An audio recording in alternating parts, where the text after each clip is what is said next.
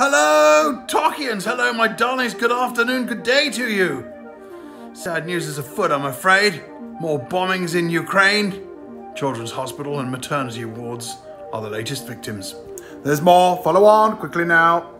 Yes, it seems that Putin has now turned his wickedness on the most vulnerable in the Ukrainian communities, and that is women and children, of course. The most cowardly of acts. I have footage of this. You may find it disturbing. Look away if you need to.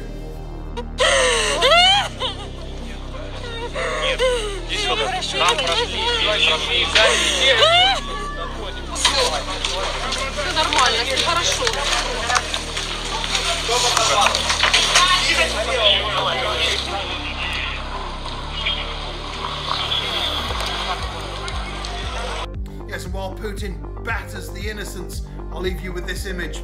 Prayers for the children!